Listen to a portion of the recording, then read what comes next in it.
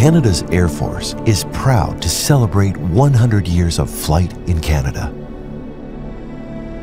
From a storied past to a bold future, here's one chapter of many to imagine.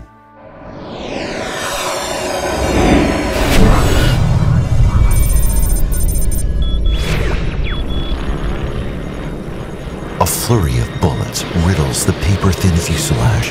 One shatters your kneecap. You plummet towards the earth in a death spiral. Don't black out, you scream to yourself. With all your might, you grip the joystick, feeling that at any moment it'll rip free from the open cockpit's floor. 300 feet above the ground, you pull up from certain death. High above the protective clouds, you strategically position yourself behind your attacker. The hunter has become the hunted. And for a moment, imagine that you are in the dogfight of your life.